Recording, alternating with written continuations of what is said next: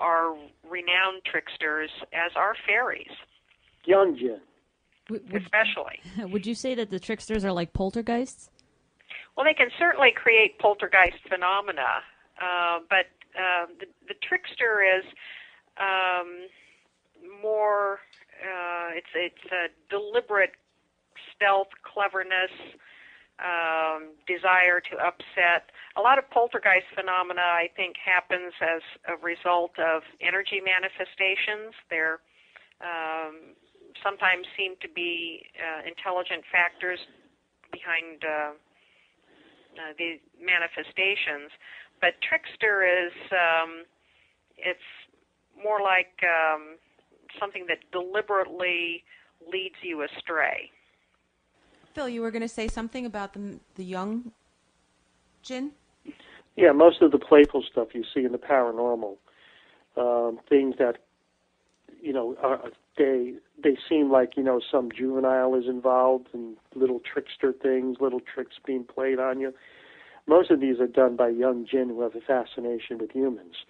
I mean, what I say in the book is that, there are young Djinn who are, just like to hang around humans, are attracted to humans.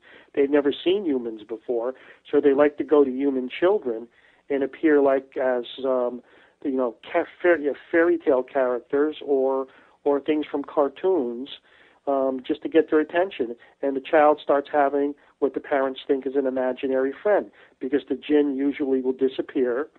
And so one of the things, I talk about is that, many of these so-called imaginary child friend cases for children should be reevaluated, because there may be something going on there to the child. And even when they grow up, they'll still insist that imaginary friend was something very real.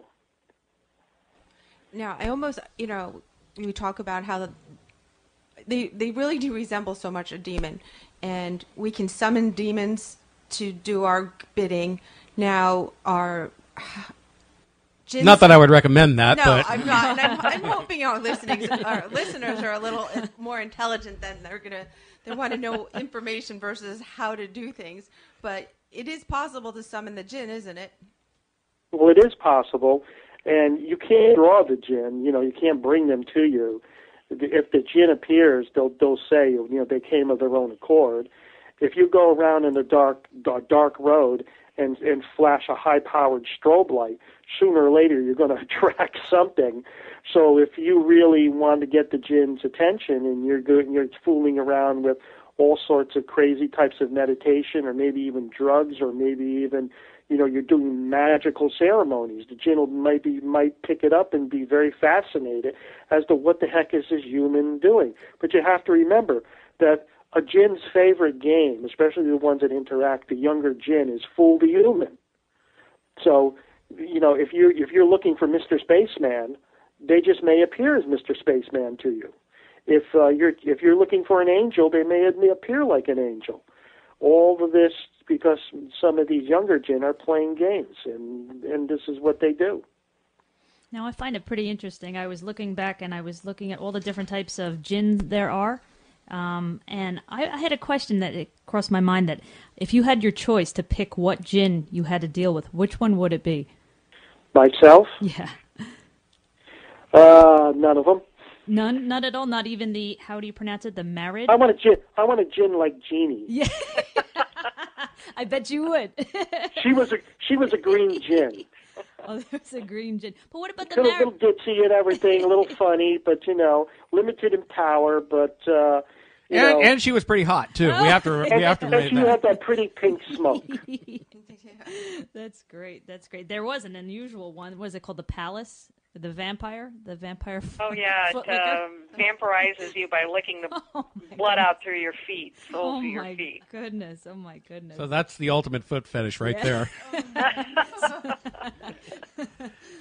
Now, there are different types of Djinn, too, different color associations with different power levels or even an age of a Djinn? Well, this is true, but you have to remember that you have to compare it with humans. Djinn are not born with, they have the capabilities, but they're not born with the ability. They have to learn the ability. And like humans who are born, we learn certain things in our life. And the more we go to school, the more we study things, the more we do things, a certain way, we learn more and more. If you bring a computer set to a child, an 8-year-old child, the child won't know how to build a computer, even though he's interested in computers. If he knows what a computer is, but he can't build a computer. But then all of a sudden an engineer walks through the door, that has, all these school years from all these engineering schools and everything, and he could put the computer together with no problem. The jinn are like that. Unless they learn how to do these miraculous things with the manipulation of elementary particles and rearrange matter, they have to learn. There's certain codes and certain things that they have to learn to do that, just like us going to school. There are older jinn who don't learn that much because they don't want to, because they have free will, and they could be very, very old and very, very, old, but still have the green jinn power level, which would be the same as a child. But then again, you have blue jinn who are very old that have gone through all the schooling and, have the ultimate in power. And, of course, most of the blue jinn will not interact with humans. They consider humans below them. Now, let me ask you, the red is considered hostile and aggressive, and the black is considered powerful, but is the black considered a negative, like hostile as well? Well, the black jinn are the designation of the kings, and no one knows too much about them. We know that in a Persian tapestry, it shows the king of the jinn, and he's black, and indicating that perhaps the jinn have one king or many kings, and the designation is black jinn. Now, this was an attempt by early Persians, to predate Islam, that to assign power to jinn. They knew jinn were all different, that they had all different abilities, all different power levels. And when they tried to show people this, they drew jinn in certain colors, indicating this was the most powerful jinn. It is colored blue, even though it doesn't have blue skin. So the designation of power goes from the black king, or probably blue jinn, yellow jinn, and green jinn. Now the red jinn are like renegades. They're like people who, they're like jinn who don't follow any clan, they don't follow any king, they're like terrorists. Their main purpose is the destruction of the human race. In Islam, this group of red jinn are called devils. And how frequent do you encounter those? Probably pretty frequent, because they know how to access our world. Also, in the red jinn, some of them are very powerful. They used to be blue jinn. And many of them have green jinn under their control, not working with them, but they've enslaved them. Just like, certain terrorists will capture people and force them and brainwash them and force them to do certain things. And according to what I understand, they also have certain humans under their control that they have doing their bidding. And we see all of these problems in the Middle East right now. And I wouldn't be surprised if the jinn are responsible for it. We think that probably most of our jinn experiences that we're seeing in our paranormal cases are involving the more hostile ones, because those are the ones more likely to want to engage with us, especially in negative sorts of ways. The ones who don't care about us or who don't bear us any ill will, they're rarely going to want to interact with us. So we're seeing kind of a skewed side of the fence in terms of our paranormal activity. But it is important not to categorize all the jinn as bad or negative just because we're having more of a tendency to see that kind in our paranormal cases. Now, I have people out there that are probably screaming at me for not asking this earlier, but you touched upon something being able to detect the jinn. Phil, can you elaborate that a little bit more? So the device that you had mentioned that you've designed, what does it measure exactly? Well, it measures in theory. You got to think about this. In First of all, let the viewers know that my background is in chemistry and theoretical physics and particle physics, and I teach this course up at MIT. I've been an educator for 30 years. Now, theoretically, and I have to start from ground zero almost, because you see, photons should be the strongest force in the universe, but it's not. It's the weakest of all the forces. And however, it should be strong enough, because the sun's gravity should rip the Earth apart, but it doesn't. But if you put all of these dimensional states in between us and the sun, all of these 11 dimensions, the gravitons being transparent to the entire universe have to go through all these layers to reach us. So by the time it reaches us, it becomes the weakest force. Now, when these dimensional portals open, in which the Djinn come from, I believe, there should be an increase of gravitons because you're removing one of those filters in one small area. As those gravitons come through, now theoretically, gravitons are an elementary particle. They haven't been discovered yet, but they will be very soon. They are very much like photons. They should interact with photons. They should interact with electrons just like photons do. Now, in the photoelectric effect, photons actually are absorbed into electrons. The electrons jump to higher conduction bands and re-emit photons at a particular wavelength, which collide with more electrons, and so on, and it produces an electric current. Now, gravitons should react the same way, but the flux of gravitons, even in the opening of a portal, would be considerably less than a flux of photons. So, I calculated the number of gravitons that would be emitted in a portal opening. Now, these gravitons need a matrix of electrons in order to be absorbed into.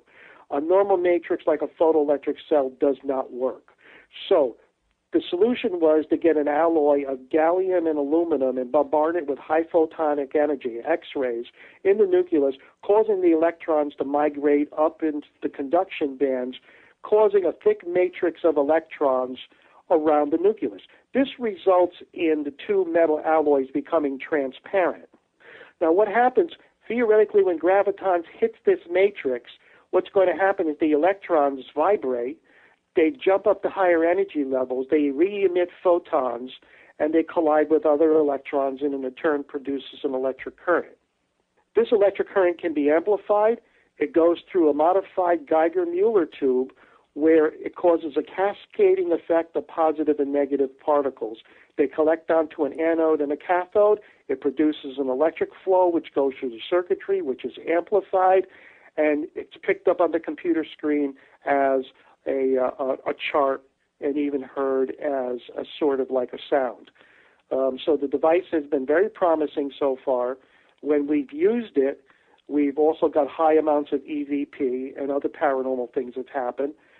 And also, you have to remember that these portals that open up, some of them could be the width of a nucleus. But that's enough to get an electromagnetic wave through for communication. Some portals may open up larger, but the larger the portal, the more of the readings you're going to get. And we've gotten readings before, and it picked up EVP, long conversations with beings identifying themselves as Djinn.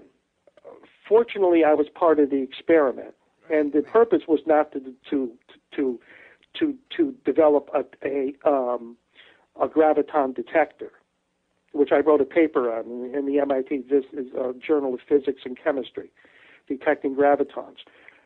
Now, the purpose of this was to make transparent metal, which was succeeded, but it cost I think $15,000 for 1 square centimeter to make this matrix. So the whole procedure for making this matrix goes into the hundreds of thousands of dollars. Mm-hmm. So I was able to obtain 2 of these detectors and wire them and build a device to make them work with the computer. It's a long story. But anyway, there's only 2 of these matrix detectors available. So it's impossible to make anymore. So what we have, we're experimenting with now, and it's primarily for our research. But we do have a new book coming out in December called interdimensional portals to search for the origin of paranormal phenomena, which is going to have all of this information